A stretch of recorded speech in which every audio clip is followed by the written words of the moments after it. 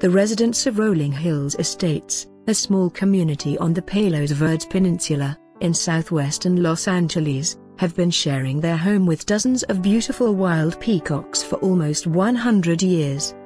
The exotic birds have always added a rustic charm to the upscale suburb, but as their population continues to grow uncontrollably, many residents now view them as a terrible nuisance. For several decades, the people of the peninsula have tried to keep their peace with the birds. The peacocks were actually an added attraction at one point, with buyers choosing homes specifically because they fell in love with the beautiful creatures. There were regulations, education programs and behavior modification in place, all in order to accommodate the lovely peacocks.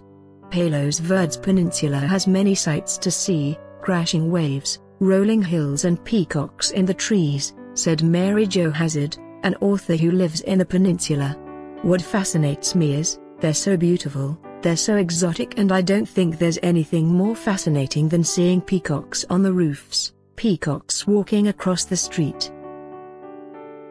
Poulin also expressed his displeasure at his neighbors feeding the peacocks with bird food, discouraging the birds from leaving the area to look for food.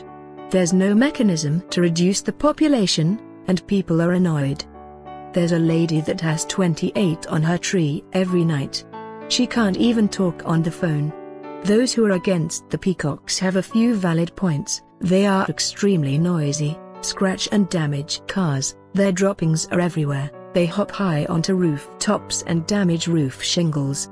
They also block roads and traffic, soil driveways and make a lot of noise at night.